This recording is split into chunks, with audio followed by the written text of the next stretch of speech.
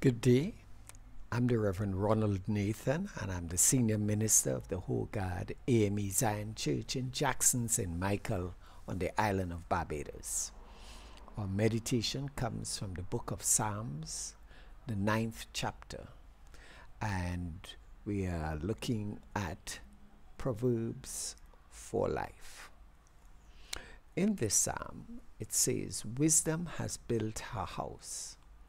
She has set up its 7 pillars." One of the greatest moments of an adult is when they have the opportunity to provide a roof for their family. When they are able to step out of their parents' home and start a home of their own in a house of their own. We know the songwriter said, "Mama may have, Papa may have, but God bless the child that has got her own."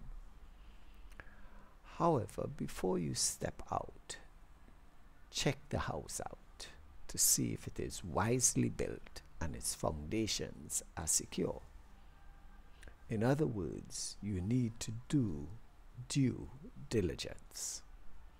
Remember, the psalmist says, or the writer of the Proverbs says, "Wisdom has built a house, she has set up its 7 pillars," meaning that it is on a firm foundation.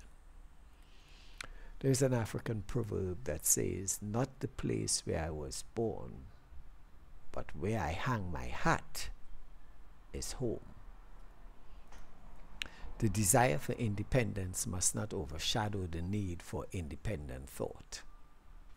Otherwise, one can find her or himself jumping out of the frying pan and into the fire. Check and double check to make sure that your foundations are firm. The fear of God is the beginning of wisdom. So let the wise listen and add to their learning, and let the discerning get guidance.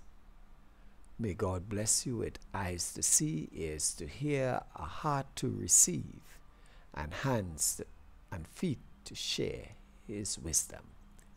Amen.